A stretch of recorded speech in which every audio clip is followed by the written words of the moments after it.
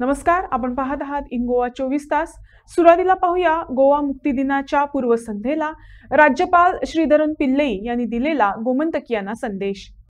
My dear fellow citizens, Namaskar to all. On this glorious day in 1961, the last Portuguese Governor General surrendered to the victorious Indian armed forces, paving the way for freedom of Goa from the shackles of Portuguese rule. This day, this year is also memorable as Goa completes the milestone of 61 years of liberation.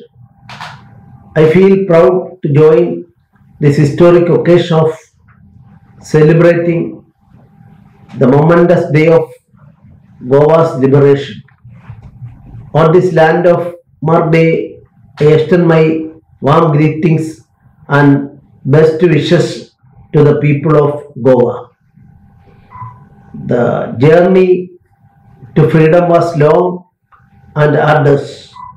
Freedom fighters from Goa and outside India, and of course other parts of India, underwent numerous sufferings and sacrifices in the struggle for emancipation.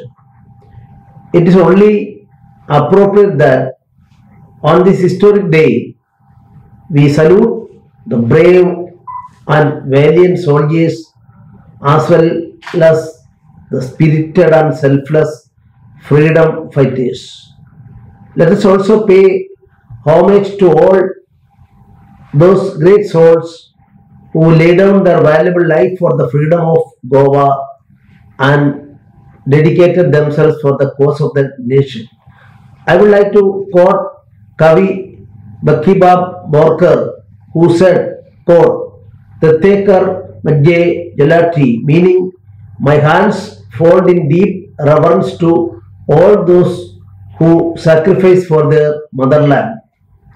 Goa boasts of unique identity that the people of Goa have collectively striven to preserve and protect in the post-liberation period in the face of various challenges. The 1967 opinion poll confirmed the special identity of Goa. The emergence of statehood in 1987 is a milestone in the journey to maintain its distinct heritage. The inclusion of Konkani in the 8th schedule of our Indian Constitution further cemented the individuality of this great state. I compliment all leaders and people of Goa for having fought hard to preserve and protect this exclusive identity. Goa is great not just because of its majestic ocean, grand old churches and magnificent temples. Goa is great because of its happy, peace-loving and industrious people who have contributed in large measure to different walks of life such as art, literature, music, architecture, tourism, science and technology and public life. The tourism sector is one of the main drivers of the Goan economy. Goa is renowned world over as a top tourist destination. Goa is endowed with rich flora and fauna. Besides, the state has a vibrant culture and heritage. Further, the people of Goa are friendly and peace-loving. Different communities in Goa have existed in complete harmony.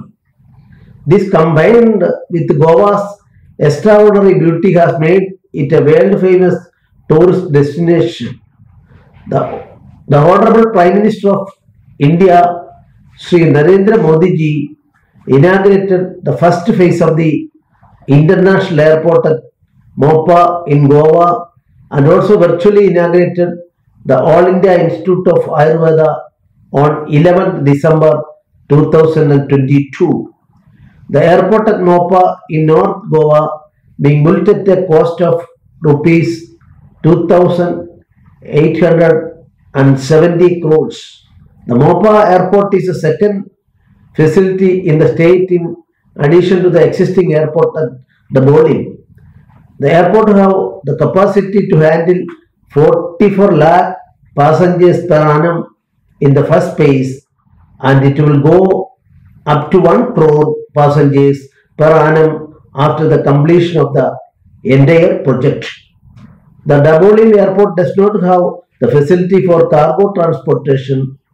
However, the Mopa airport have the facility of cargo transportation. On 30th August 2022, on the occasion of the 75th year of independence, I mean Azadi Ka Amrita Mahotsav, I had announced one more scheme of financial assistance from Governance Fund to cancer patients and diabetic patients for the people of Goa in continuation to a scheme of financial assistance from the Governance Fund to 71 social service NGOs, I mean old age, child care, shelter homes, orphanages, and for 71 patients undergoing dialysis treatment.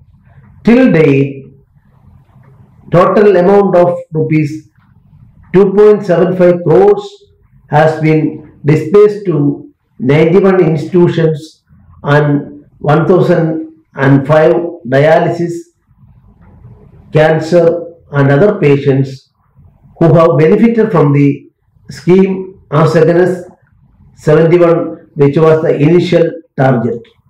On 17th September 2021, on the occasion of 71st birthday of Honorable Prime Minister of Sri Narendra Modi ji, Goa Raj Bhavan introduced two schemes, that is Jackfruit Garden and Medicinal Garden, and now so many tourists are visiting those places.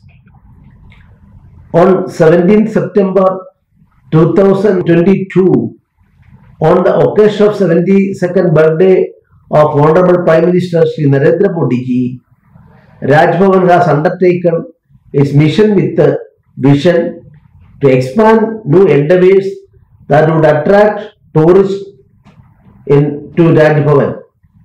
A Goshala of 20 indigenous cows of Goa was established to protect, shelter, and promote these local indigenous cows known as Sweta Kabila and Vaman Vrshakala Udyan, or bonsai in modern terminology, is commissioned on the lawns of Raj Bhavan by way of 72 potted trees.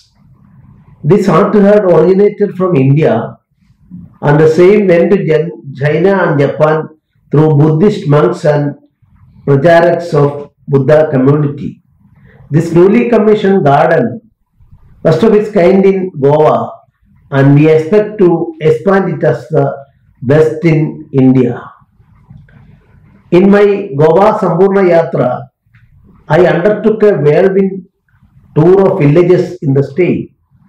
During these 16 months, I have travelled the length and breadth of the state, traversing thousands of kilometers and covering 421 villages and 191 village panchayats in 12 talukas of different districts of Goa. During these visits, I visited the temples, churches, seminaries, mosques, and Gurudwara, and many historical places of interest of the tourists, and interacted with about 1,500 village panchayat sarpanchas and village panchayat members. On this momentous day, while recalling the memory of all these great people who gave us freedom, I appeal to the people of Goa to rededicate themselves to shaping a bright and better future for our country and state. Thank you very much. Jai Hind.